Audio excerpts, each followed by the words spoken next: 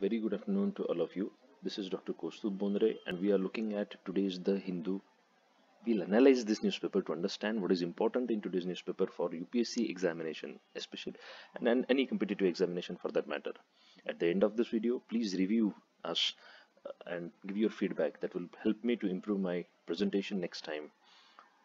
The first news that we deal with is regarding the Armed Forces Special Powers Act. Now, if you look at this UPSPA, this has been one of the most controversial legislations that the union has implemented in certain parts. Now, where is it functional? This is important. It is given here.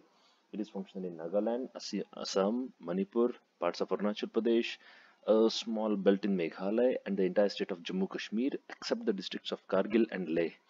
Now, uh, in this news, I've marked certain keywords. These keywords can be highlighted like you have the locations given, you have the decision of Home Ministry to give up its power regarding the implementation of SPA in Assam. Next, here there is a keyword that you must be aware that the center had signed a framework agreement with a group called NSCNIM. Now, this NSCNIM is National Socialist Council of Nagaland, Isaac Muwa. It's a insurgency, largest insurgent group present in uh, Nagaland, which is fighting for Greater Nagaland. It is mentioned here. Right? Their demand is Greater Nagaland, and there was a framework agreement very recently that was signed by the government with this group. Now, apart from this, what we have is recent revocation of AFSPA in Meghalaya, and then the information about Tripura is also mentioned here. Now, this is something that is important for this exam. Apart from this, regarding AFSPA, it's the Minister of State for Home Affairs. He's saying that in the case of Assam, they have given it the power to the state to decide whether they want to continue AFSPA or not. Uh, the stats are mentioned, some stats which can give you an idea about the reducing intensity of casualties and the armed insurgency in Northeast. The next slide, next news is about farmers. Now, see, this is a classic case where the news may not be very important, but the issue behind it is crucial. Here, the issue is about dairy farmers, right? The dairy farmers in the state of Maharashtra. Maharashtra is known as a hub for cooperatives. However, when we consider about milk, now we know that Anand Milk Union Limited, Amul, is a very significant uh, example, very successful example of milk cooperative. This model has not been very successfully replicated in Maharashtra, and the reason is you can see here the prices that are paid by farmers. Uh, uh, the prices that are paid to farmers by the cooperatives are very low per liter, whereas the selling price of milk in the market may be around 42 to 45 liters per liter, 45 rupees per liter, and here the price that farmers get is less than half of it. So this is something that the farmers are not happy with, and they are demanding it. So this issue is crucial. Next news, these are the small bits that are given in the newspaper, but nevertheless, there are certain keywords that are crucial here. The first being thunderstorms, right? We need to go back to geography and study what are thunderstorms, how do they originate, in which season they affect India, and which regions of India are affected by them, and all the associated information that is from the core subject of geography. Next, we also look at the next keyword, it is nor'wester.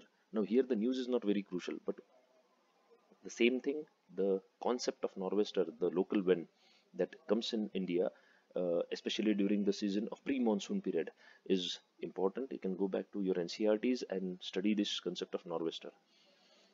Now the next news, this is not a, again, this news is not important, but the point is the pregnant women denied admission by hospital. This goes against human rights, this goes against the constitutional right, this goes against the legal mandate given to hospitals. Even the Supreme Court judgments that say that no hospital is to deny admission to any patient which is in need of urgent treatment. I would like to point out, I being an MBBS doctor and having worked in Government Medical College Nagpur, I know what happens in a public facility. The load of patients is so high that these incidents do happen sometimes, and that is the case that we see here in this news also, right? Next, again, we are not interested in what Chandrababu Naidu is announcing, like Dharma Porotam against the center or all.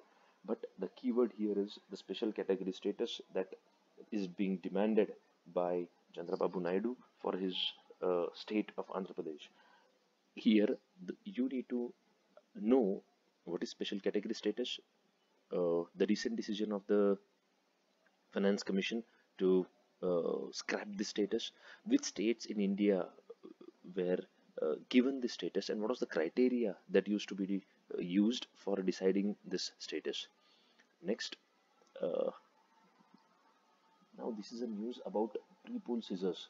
Now here, you know that any election in India uh, becomes a hot ground for the distribution of cash, liquor, and other items. For example, it may be television sets or any electronic items. Here, you can see that the scissors have given so much amount, or they have brought forward so much amount. This clearly raises a question mark on the claim of the government that the demonetization or the steps taken by government after that have made the process of elections more transparent and reduced the role of cash uh, in the process of elections. Apart from that, we need to understand the model code of conduct. This is a keyword. You need to study this in detail. That who gives this conduct, what is the model code, how it is implemented, does it have a legal status or not, and what is the stand of Election Commission of India on this code, right? Next, again, this is a news which is important from the point of view of constitution. Now, quota based on religion is not allowed by constitution. There have been certain cases of certain state governments having given this quota, but those cases are in Supreme Court. They're sub judice, right? About reservation, yes, under 16(4), Constitution does permit positive discrimination for certain backward, socially and educationally backward classes. However, uh, Constitution nowhere mentions quota based on religion, right? Here, the Telangana government seeks to hike this quota. Also, they also want to breach the limit of 50% reservation that was specified by Supreme Court of India in 1992 Indira Samni judgment, right? So this is the background of this news. Next, here again, the complete news may not be important. It is about the Buddhist circuit in 5 states. It's the Prime Minister honors that university, right? But that news is not important. What is important is the Buddhist circuit in 5 states. So what you are going to know is which states the circuit is being implemented.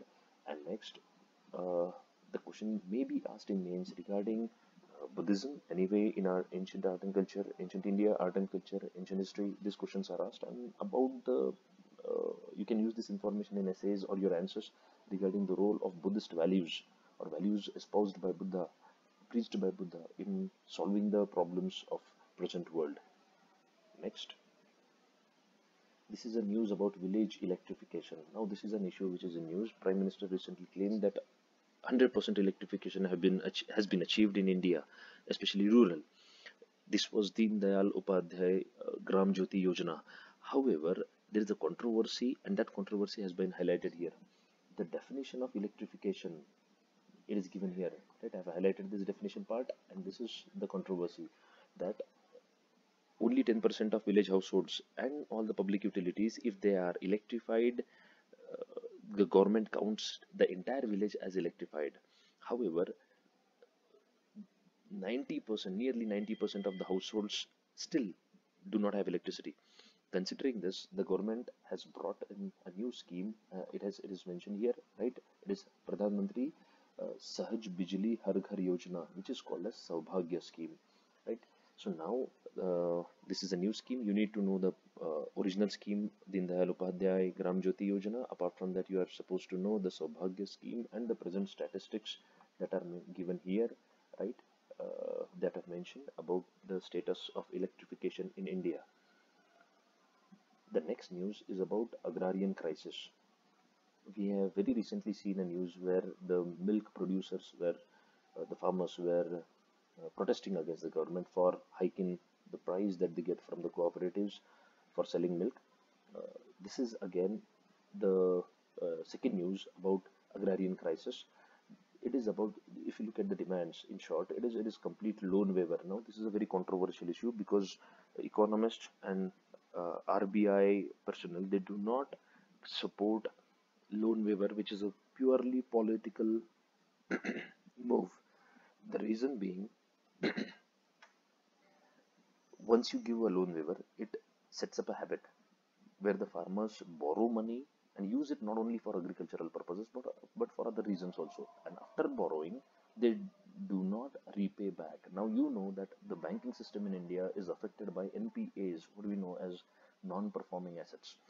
This has resulted into or snowballed into a twin balance sheet problem, which is holding the Indian economy back and its potential is reducing. So we need this demand for complete loan waiver is a bit controversial. The second demand, however, can be supported. It is higher minimum support price, at least 50% higher than the total cost of production. Now, this is the demand that derives its origin from M.S. Swaminathan Committee report on Indian agriculture.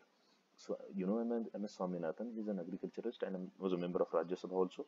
And this is a person who has given this recommendation, which says that the farmer should receive MSP, which is at least 50% higher than the total cost of production, and this is a justifiable demand.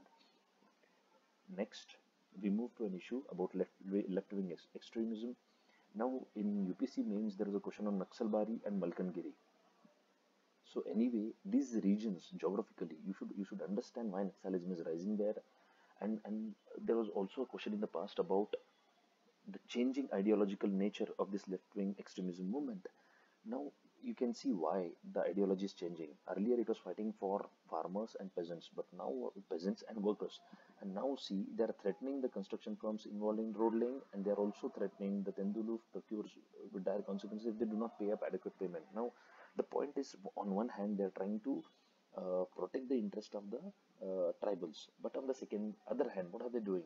They are opposing developmental activity that occurs there, road laying especially. Now you can understand why they are opposing road laying.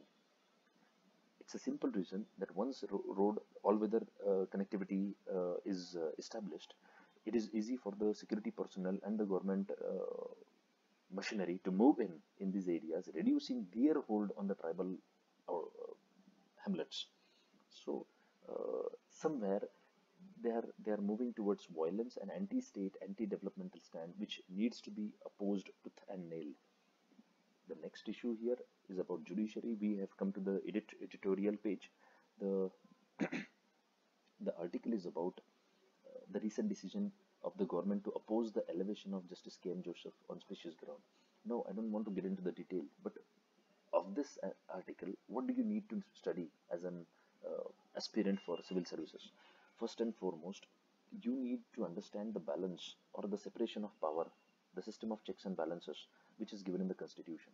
So, neither the parliament nor the judiciary is supreme in India. Here, the writer, who is Kapil Sibal, who is a political person and a person who is in opposition, now opposition party, he is saying that the Supreme Court can reassert its supremacy in the matters of judicial appointment. Supremacy, right? But the point is, Constitution nowhere gives supremacy to the Supreme Court in the matter of judicial appointments. If you look at the original articles mentioned in the Constitution regarding judiciary, it clearly gives an upper hand to the executive in appointment of judges. And you need to understand that supremacy in the process of appointment is not related directly to the issue of independence of judiciary in India. I'll give an example of CAG, UPSC members, or even the members of Election Commission of India, who are totally independent in their functioning, though they are appointed by the executive. They are all executive appointments.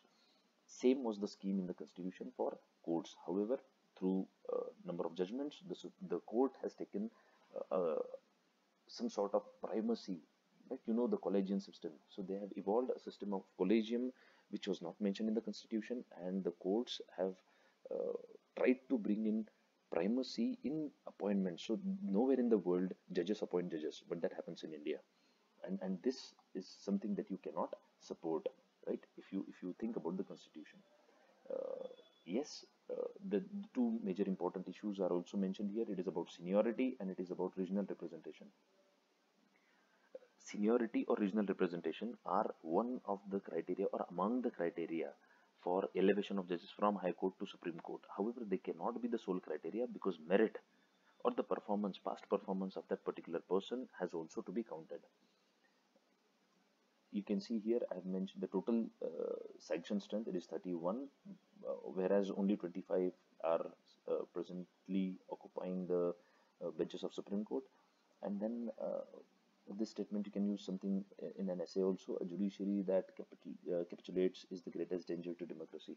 Now this raises a question about emergency, where Indira Gandhi had given, our former prime minister had given, a concept of committed judiciary. Now understand one thing, under this separation of powers, no one, even executive, legislature or judiciary, has an upper hand. There is a system of beautiful system of checks and balances given by the Constitution of India.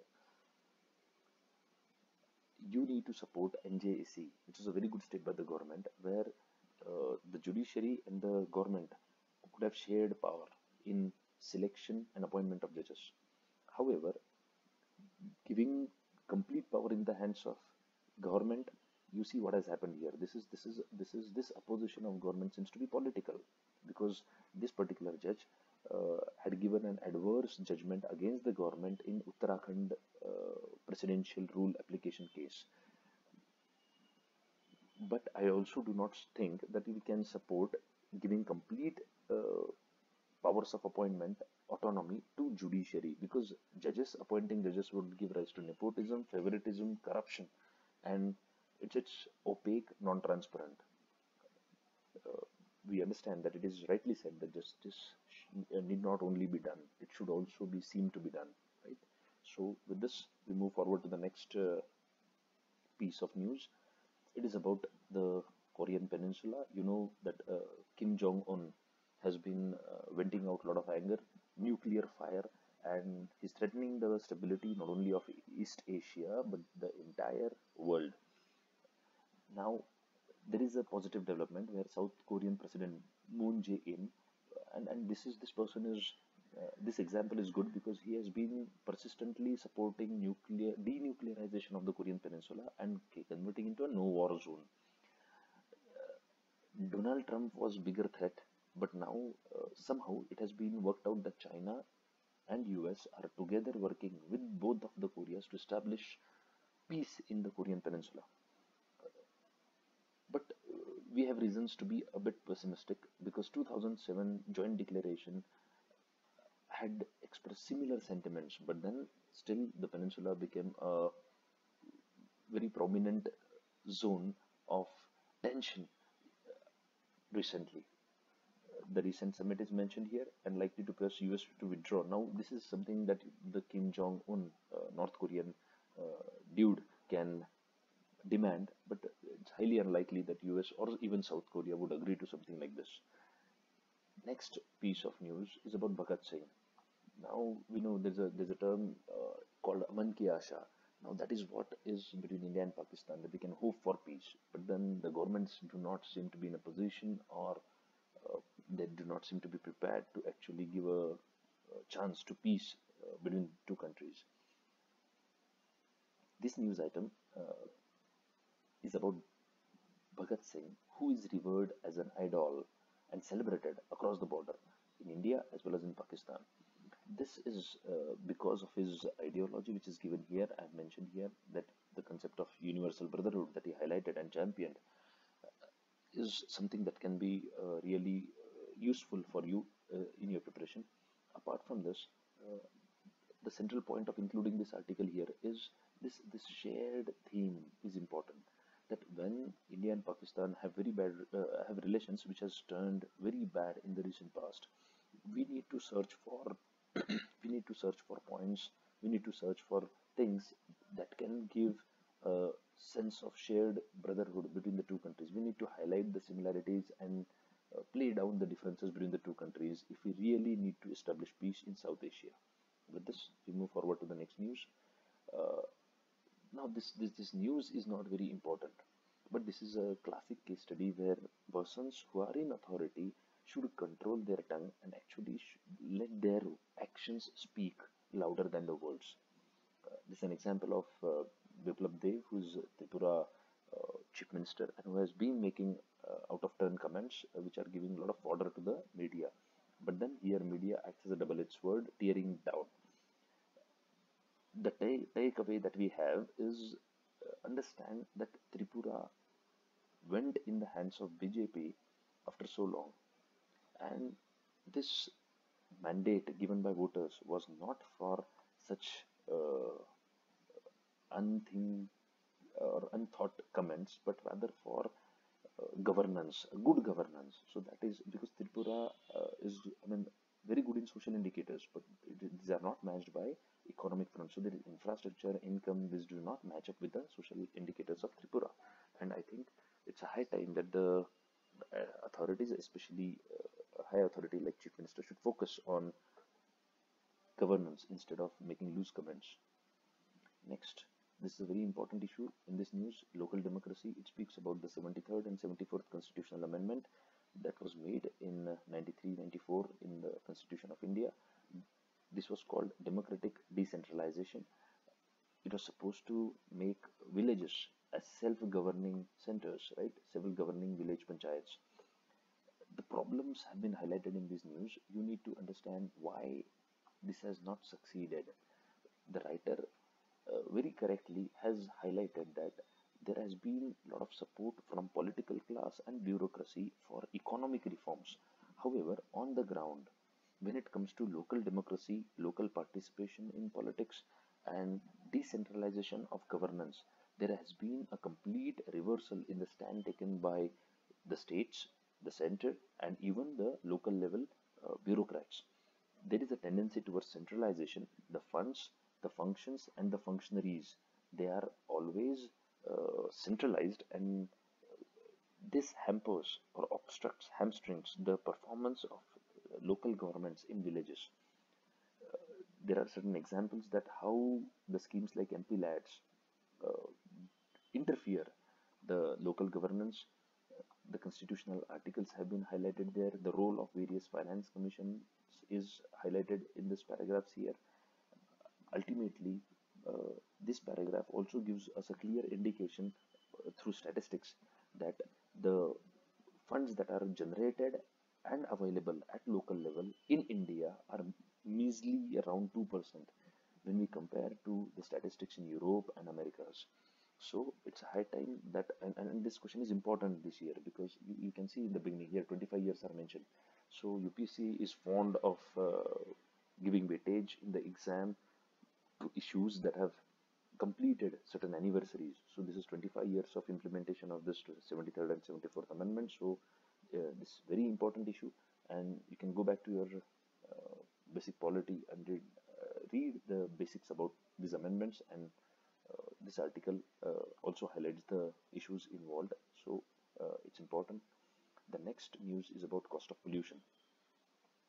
Now we understand that pollution is considered as a health problem. However, it also is an environmental problem.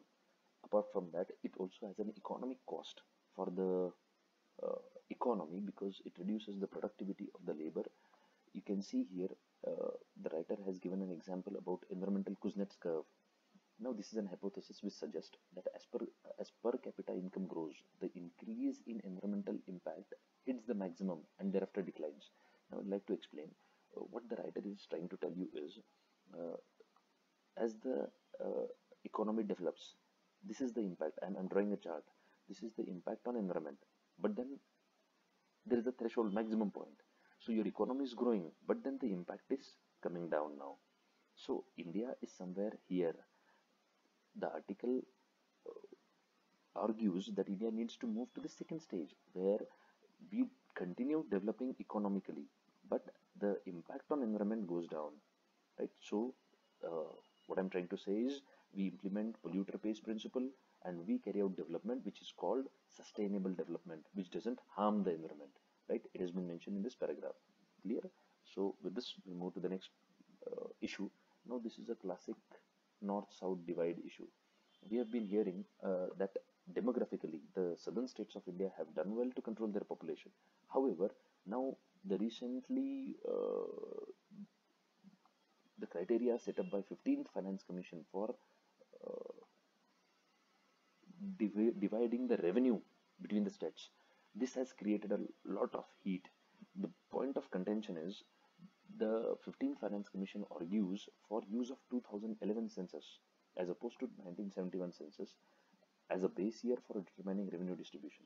Now, for those who do not understand this, the point is if you use 1971 census and the population figures, obviously the division is balanced between north and south. If you are going to use 2011 census, the rate of growth of population in the four southern states has drastically reduced. They have been very successful in controlling their population so that their birth rates are as comparable to developed countries.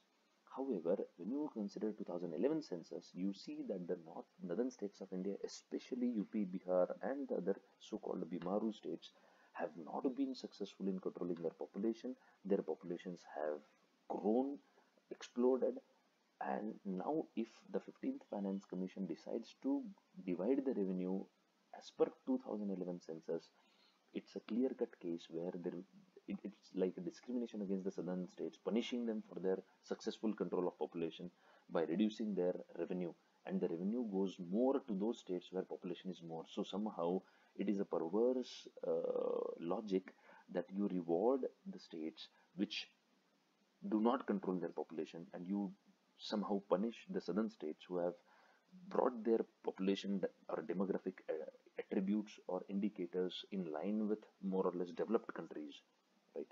So the article also speaks about interstate council, article 263. So you need to study this in detail. Also zonal councils are mentioned. These are favorite areas for UPSC to ask questions. Next, there's a small column conceptual. This is important. The terms mentioned here, you can use it even if the question does not come directly in the exam. You can use this information in your answers, either in GS or in essay. So labor hoarding is mentioned here. This means what? Generally it is said that as the economy goes into recession, the companies lay off their employees and reduce employment. However, labor hoarding is a phenomena where even in recession, the companies do not lay off the employees and maintain them. There may be various reasons for that. It may be the businesses may find it difficult to hire the workers again, or the legal and emotional hardship involved in laying off the employees, right? So the next, you must be aware that in January there was an incident where four judges of Supreme Court took a press conference. It was unprecedented that they became public and they criticized the Chief Justice of India, and the criticism was based on the virtual unchecked powers of the CJI as master of roster to allocate sensitive cases to preferred benches. Their point was that the Chief Justice of India uses this discretionary power to give cases only to certain judges, and important cases are not being allocated to other judges. Keeping this controversy aside, why did I include this article as important? It is basically you need to understand when you want to enter government, you need to respect the system. I don't say that you capitulate to it or do not stand up to the principles, but the point is you're not supposed to go public, because if you go public, it affects the institution more, right? So you should follow the proper channels to bring the grievances forward and get them addressed. Next, it's about oath. In UPSC prelims also questions have been asked about oath. You need to understand that the one schedule in the schedules of constitution deals with this oath. You also need to study the different oaths taken by different dignitaries, who gives them that oath, right? So all this apart, this article articles are mentioned here, constitution, go through that, and then this here the court says that measures should be taken to videograph the swearing in or oath taking, no dispute arises in future, right? So generally this oath is given a very serious position in our constitution. So this is important for your exam. Next, section 124 of IPC. Now, this has been one of the most controversial pieces of legislation. The reason being, this is a British era section in our Indian Penal Code. This is a section which allows for sedition. I mean, they book people for sedition, right? It's like a war against the state. Now, you can see in this article that the Chhattisgarh police have booked a journalist here against for sedition against the country, and it was basically because of some uh, Facebook post that he had forwarded. He says that I expressed my thoughts on the condition of judiciary today, and that is why I am being targeted. Now, this can be deemed as a misuse of this provision to silence dissent and criticism coming from citizens or the fourth pillar for that matter. So this is a very serious issue which we need to oppose. Next, it's an issue about Karnataka flag. Very recently there was a controversy because as per the Constitution of India, we have a national flag, but the Constitution is silent whether states can have their separate flag or not. Karnataka had promoted its own flag. Only the state of Jammu Kashmir is allowed under Article 370 to have its own flag. But then Karnataka government recently brought out a flag, and there were a number of issues. See, it is the issue about the state flag. It has a cultural policy to promote language and culture. It is 100% local reservation for D group employees. It is about opposition of Hindi signages in metros and stations. The state is pushing for conduction of the central recruitment exams in Kannada chair at the JNU, and then it is about the financial autonomy to the state, opposes the terms of reference of 15th Finance Commission. So you can see overall what is happening. It is not just cooperative federalism or competitive federalism. A different sort of model is being evolved where regionalism, that too cultural regionalism, is becoming important in deciding center-state relations. Now, all the center-state relations in polity you need to study very clearly, and your stand on the state flag can be very clear that constitution is silent. Either it neither allows or it neither opposes having a state flag. So, if any state decides to have a state flag and still under the sovereignty or I mean it accepts the supremacy of the constitution and it is not going for insurgency or secession, it just wants to express its culture through having a flag, then I don't think it should be opposed. There's no reason for that, right? So next issue is about crowdfunding. Now this is a term which is being in news. Crowdfunding is a buzzword. You need to understand this concept very nicely. And this article speaks about use of this crowdfunding for elections. You know, for elections, election is the fountainhead of corruption in India. All the black money finds its way during elections to bribe the voters and for it's spent during that election. Now the point is, this is a very novel model. It was used very recently by Dalit activist Jignesh Mewani in Gujarat, or it's not just urban, it is being used in rural India also.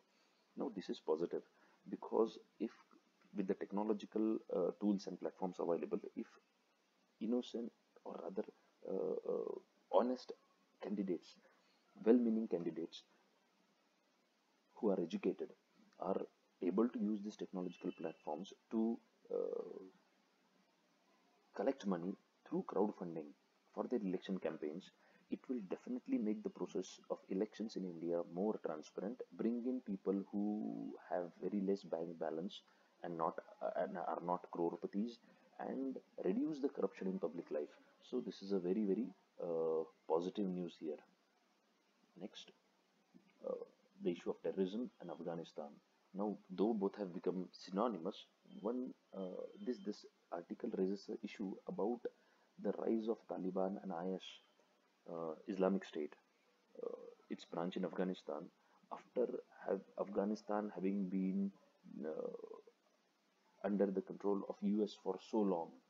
So this raises a question mark on the intervention of United States of America, which was declared by George Bush as war on terror. But then after so many more than a decade, US seems to have lost its war against terror because uh, what you can see is the both groups are very strong in Afghanistan and they are rather competing. It's kind of competition to gain prominence in Afghanistan. Second thing is about safety of journalists. A recent attack killed 60 people were killed and number of them were journalists. Afghanistan has become one of the most dangerous countries for journalists. Uh, just because the issue is about journalists and their safety, we cannot forget that in our country also, India is highlighted as one of the danger countries for journalists, especially when it comes to the journalist exposing the state or speaking truth to power. Next, next issue that is important is the deal between the P plus five, a P5 plus one, or I mean, it was Iran plus the other six countries which came together to sign a deal.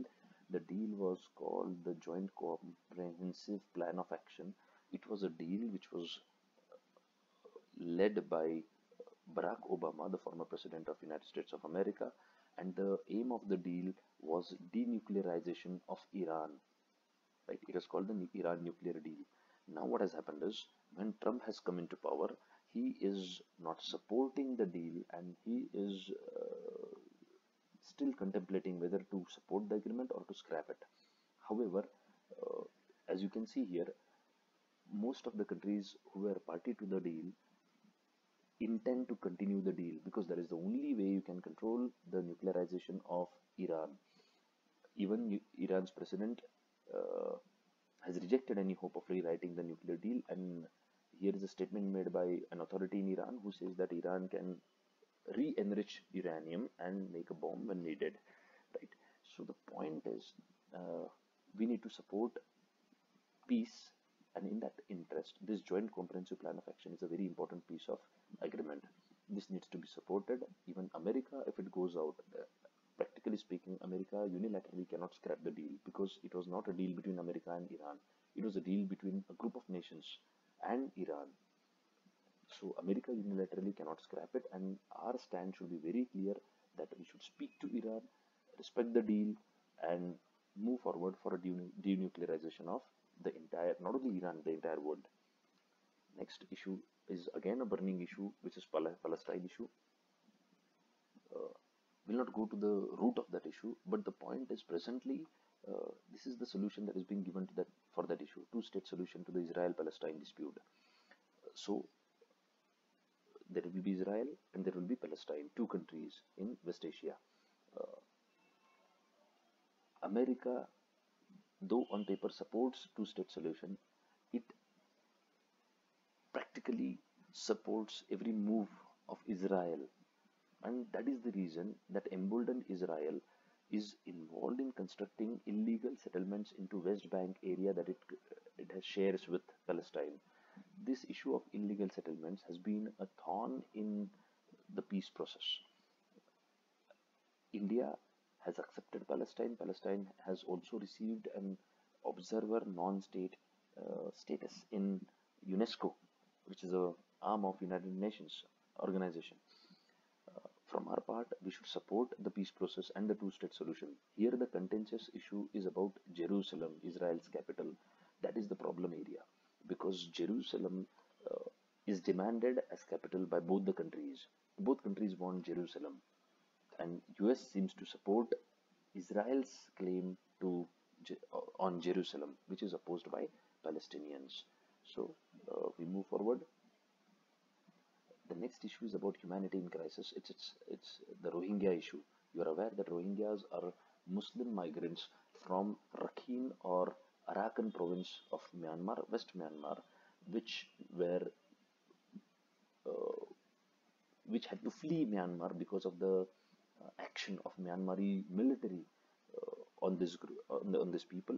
And these people, through boats, through land, or through through water, they're moving to Bangladesh, they're moving to India, they're moving to northeastern India. So UN Security Council, Bangladesh is requesting the UN to ask Myanmar to take back Rohingyas. Myanmar does not accept Rohingyas as its citizen and it considers them as Bengalis who have migrated illegally from Bangladesh to Myanmar. Now, ideally, our stand should be pro human rights and we should support uh, the reinstatement and not deportation of Myanmar. Right? Myanmar should accept Rohingyas as their citizens, as legal citizens, and give them citizenship and associated rights. Next, a very related issue: UK and immigration. United Kingdom has been a country which has been favored by students, by software professionals, and uh, immigrants who dream for a better life. However, it is one of the countries which has very strict stand on immigration. Now that is a burning issue. Some keywords are here. The Windows generation, we can read this here, right? This policy has been, the recent governments of UK have been hostile to immigration. That was also the reason why we had Brexit, that Britain came out of European Union because of this. One of the reasons was this migration.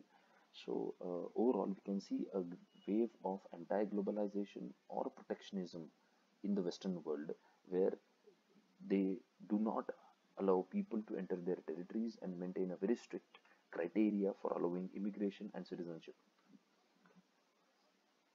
The next article is about ease of doing business. World Bank in its report ranked India 146 in trading across borders. So this is what Commerce Ministry wants to improve, to clear import consignments of food products in about 48 hours at ports of India. Now you must be aware that India has 14 major ports and more than 200 minor ports. These ports are notorious for the turnaround time. This means Indian ports and the customs cargo handling is so slow that it takes lot of time for the ships to download the material and the material to pass through the customs. So that decreases the ease of doing business. It's a disincentive for business. If you really want to increase the imports and exports, we need to streamline these procedures. That is what the ministry is speaking. Next, it's about pharma exports. These are the news for economy, pharma exports. Now, considering all the pessimism in the global world regarding economy, declining export and the decreasing trade, this is a bright spot. Pharma sector. India is one of the leading producers of pharma products in the world. We export these products not only to the world but also, I mean Africa and the developing countries. Now, here the numbers are given. These are the major markets that we have, right? So you need to go through all the stats and focus on pharma industry because it's considered to be a sunrise sector, very strong sector. But then this is a sector that has been afflicted because of intellectual property issues and issues of sanitary and phytosanitary measures in developed countries. Even China, countries like China, Europe, America are not very keen on opening their markets to Indian pharma products. India internally has to also take care of the issues regarding the quality certification, clinical trials, and the production of quality medicines and making them affordable to population. Next issue is about telecom sector. Now, this is a factual information. Telecom Commission is the highest decision-making body in the Department of Communications. The issues that are in news are in-flight connectivity and net neutrality. You need to focus on these two issues. Apart from that, there is need for an ombudsman to address the grievances in this sector. And then there is also a keyword of spectrums, right? You need to understand what is spectrum. The ISRO satellites launch ISRO rockets launch various satellites. These satellites have transponders, and these transponders give you spectrum belonging to different bands. Next, presently the whole country is reeling under fuel prices, increasing fuel prices. However, this news makes it very clear that the government is not of the opinion that it will reduce the excise duty on petrol and diesel, which was demanded by public. Here, some bits of information are important. LPG is the only commodity that is subsidized presently. The present increase in prices is because of geopolitical tensions. The central government levies. Now here the statistics are given that for every liter of petrol or diesel that you purchase at the petrol pump, central government and state government, they put this excise duty, sales tax, VAT, right? And because of this, the landing price, for example, of petrol at the petrol pump may be around 38 rupees, but then we pay approximately 80 rupees on petrol. So more than half of the cost that you pay per liter for petrol or diesel goes in taxes to state and central governments. The point is why they are not ready to decrease these taxes, because it hurts their revenue. Right? That is clearly mentioned here. It hurts their revenue generation. Second, the reason, second, you can also see that India has one of the highest retail prices of petrol and diesel among South Asian countries, and taxes are more than half of the rates at pumps. Right, so this is the problem here, that the and the second important issue was that there was a demand that petrol and diesel should be brought under GST, but the state governments do not support such a move, because then their major source of revenue would be taken away from them. Ideally, our stand should be that it should also be brought under the goods and services tax. This is a news which is not very crucial, but the point is the keywords are important. You need to understand the role of this Biocon, which is a company based in Bangalore. This company produces biotechnological products. The words used are biologics, insulin glargine, or biosimilars. So these are all keywords which you can go back, find on internet, and prepare your own notings or jottings on them. Next, the next news is about multi-brand retail. You can see Walmart. It's the world's biggest chain, multinational chain of multi-brand retail stores. In India, at present, we allow only 51% FDI in multi-brand retail. 100% is allowed in small brand retail, single brand retail. So this article raises a question on the functioning of Walmart throughout and the competition it is facing because of Amazon or other online platforms. Article also mentions why this Flipkart logo. Article also mentions the present move by Walmart to capture or acquire Flipkart so that it gets a pie out of the revenue that is generated in developing countries through this e-commerce. On multi-brand retail, India is very clear. The central government has permitted 51% FDI in multi-brand retail, but it is not willing to give 100% complete go. Also, it has led the decision on state governments whether they should allow multi-brand retail chains like Walmart to operate in their territories or not. The reason being, it is said that if we allow 100% FDI in multi-brand retail, and if chains like Walmart or Carrefour of UK, they occupy the market, they are going to break the retail market of India completely, so that there will be a lot of job losses in India. Next, we are looking at a news about engineering exports. See, engineering goods are one of the top products that are exported throughout the country. Our main market, they're mentioned here, it is US, UK, Bangladesh, and Germany.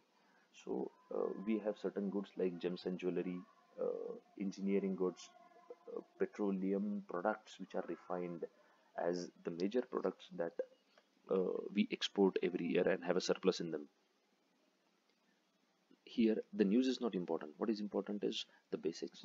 We need to prepare CNG nicely, hybrid technology, and then the electronic vehicles. For example, what could be the keywords? What is the composition of CNG? What what different fuel combinations can be used in hybrids? In electric vehicle, what type of batteries are used? So these are the questions that UPSC would be interested in. Again, here is a key word here. It's called WADA, World Anti-Doping Agency. Now, WADA and its clauses, and then we have National Anti-Doping Agency, NADA also. So you need to prepare this when it comes to sports. The last page, olive ridley turtles. Now, you are very well aware that in UPSC, the weightage of environment, science and technology has been on the rise. Environment is something that is given a very heavy weightage consistently in all the papers, including prelims or mains. So, there have been questions on olive ridleys in the past. So these are the turtles which come to India every year. One of the places of their nesting is India, and especially it is Gahirmata, Odisha's Gahirmata beach. The river is Rushikulya River. In that area, the river is Rushikulya River, and the beach is Gahirmatha. So olive ridleys are endangered turtles who nest here. These are the turtles who nest here, and this news is about the present climate, which doomed the hatchlings. Right. So we need to prepare the species, their IUCN status, location of Gahirmatha, the river Rusikulya that I mentioned, and other places in India or elsewhere where the olive ridleys go for nesting. Next, it is the news of Lake Victoria. Lake Victoria is a lake which is present in eastern part of Africa. It shares border, or it's at the tri-junction between three countries called Kenya, Uganda, and Tanzania. This Lake Victoria is the origin of White Nile river, right? Which combines with Blue Nile to make that Nile proper river. Now, Lake Victoria, the news is regarding uh, the threat of extinction of biodiversity in this lake, which is a freshwater lake. IUCN is a keyword here. The statistics are mentioned, and see this news regarding Lake Victoria species being threatened is not the only place which is where biodiversity is threatened. Every lake you speak about, Loktak Lake, you speak about Sambar, you speak about Char Lake. Most of the lakes in the world are facing the same prospect with increasing intervention of humans, economic exploitation, and construction of dams on the sources of rivers. Right. Next, this is the news about LED lights, and they increasing the risk of cancer. Now, see, for UPSC, such news are not important completely. Why? Because this finding is not very crucial. That blue light, because this is not a conclusive report. It is not a report by WHO which clearly says that yes, blue light results into cancer. What we need to understand is we need to pick up the keywords. So blue light, what are the devices that give blue light? What is blue light? What is the energy composition of blue light as vis-a-vis the other colors in the visible spectrum? Then such information given here. So this is something that we are interested in, not the exact news, right? So uh, we move to the next piece of information. It is about NASA mission. Uh, the mission is called InSight. The full form is given here. Interior exploration using seismic investigations, geodesy, and heat transport. The InSight mission. Now you can see that takeoff from the west coast of US. Next, it is Marco is the experiment, and then such CubeSat technology and all these keywords are important for the examination, especially in prelims, and even in mains they can ask you a question related to these keywords. This was from my side about today's newspaper. This is an analysis, this is indicative. We'll come with more lectures in future. If you have enjoyed the session, do give a feedback to us. Rate us 5 star if you like it, and review us and spread this link so that even your friends and other people who are preparing for this exam can get a benefit out of these lectures. Thank you, and have a very nice day.